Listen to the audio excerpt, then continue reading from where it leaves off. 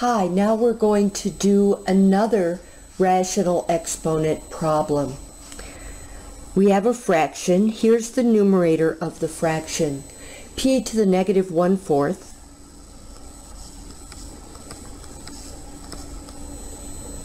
Q to the negative 4/3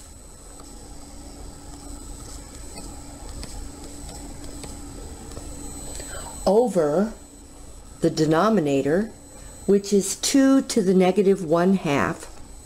No, it's not. It's 2 to the negative 1. P to the negative 3. Q to the negative 1/4.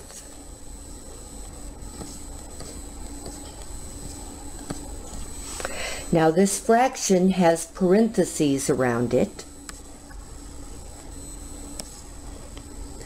and it is being raised to the negative 3rd power. My goodness.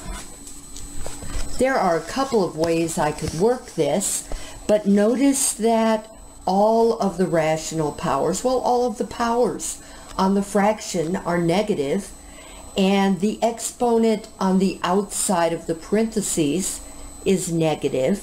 And remember that if we multiply negative times negative, we get positive. So I propose to, well, it's not really distribution, but it looks like distribution, so I'm going to say it. I propose to distribute the negative 3 on the outside of the parentheses to all of the powers on the inside of the parentheses. And it's important to say that the negative 3 is also a power. All right, here we go.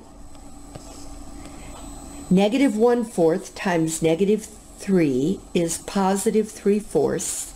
So in the numerator, I'll have P to the positive 3/4.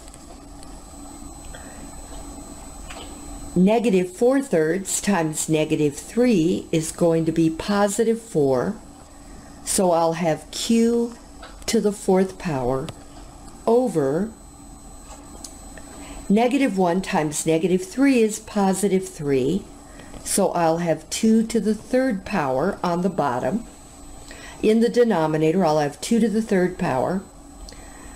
Negative 3 times negative 3 is positive 9. So in the denominator, I'll have P to the positive 9.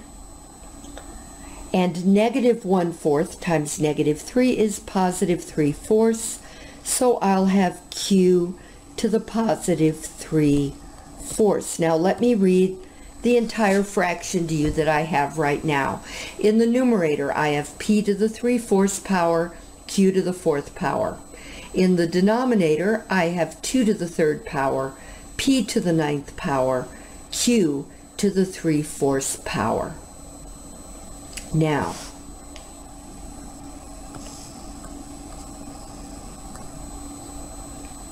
this is what I'm going to do. I'm going to use the quotient rule. So since I have P to the 3/4 in the numerator and P to the 9th power in the denominator, in the numerator I'm going to write P to the 3/4 minus 9 power. And since I have Q to the 4th power on top and Q to the 3/4 power on the bottom, up in the numerator, I'm going to write Q to the 4 minus 3/4. Meanwhile, in the denominator, I have 2 to the 3rd power, which is 8. So now, I have to either use a calculator or by hand figure out what 3/4 minus 9 is. And I don't have my calculator right now, so I'm going to do it by hand, but you can use your calculator. 3/4 minus 9 is going to be 3/4 minus 36/4. and that's going to equal negative 33/4. And I'm going to calculate what 4 minus 3/4 is. That will be 16/4 minus 3/4, and that will be 13/4. Okay, so my fraction so far is p to the negative 33/4 times q to the 13th fourth, that's in the numerator, all over 8. Now notice that p is raised to a negative power. We're going to take the p term and move it to the denominator where its power will become positive.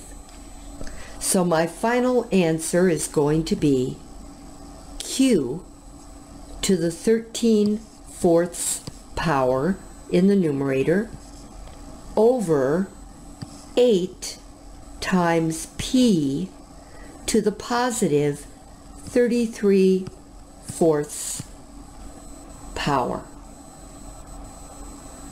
Okay, meditate on that for a while, and I'll talk to you later.